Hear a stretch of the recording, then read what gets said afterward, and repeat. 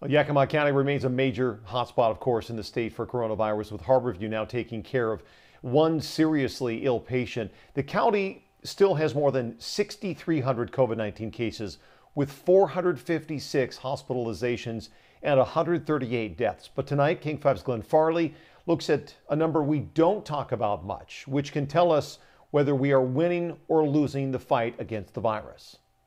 You can see it on the State Department of Health's dashboard. It's that blue line running between gray bars. Call them the bars of uncertainty.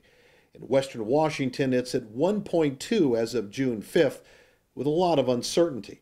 R is a lagging indicator, but a sign that more people are likely to get sick. In Eastern Washington, it's 1.1, a bit lower than the west side of the state, but with a higher degree of certainty. Why does R matter? That measure, the reproductive number, helps us to understand whether the epidemic is growing or shrinking in our area. Janet Baseman is Associate Dean for Public Health Practice at the University of Washington School of Public Health. And there's going to be uncertainty in our reopening as well. And that's why these indicators and dashboards that have been created are so helpful. This is how it works. If R is 1, that means one person infects one other person. But if R value is 3, one person infects 3 others, who in turn infects 3 others. They infect 3 others. You get the idea, the number of sick people mushrooms.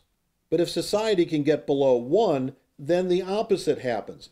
An R value of 0.5 would be good news. It's a mathematical way of looking at it.